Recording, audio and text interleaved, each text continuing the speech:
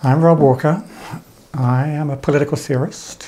I've been teaching at UVic since 1980. I'm unusual as a political theorist because I try to read the principles of modern politics through an international dimension.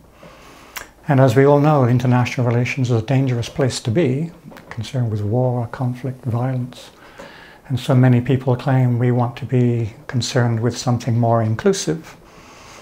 I share that sentiment, but I'm deeply, deeply skeptical about how we go about it and worry about the relationship between all kinds of nice claims about how we ought to live and covert forms of colonialism and imperialism. And we now understand that those values are inconsistent with some of the most pressing dilemmas of our age, which are surely planetary in scale and surely relate to a global economy, relate to global warming, relate to all kinds of things which exceed the capacities of states to respond to.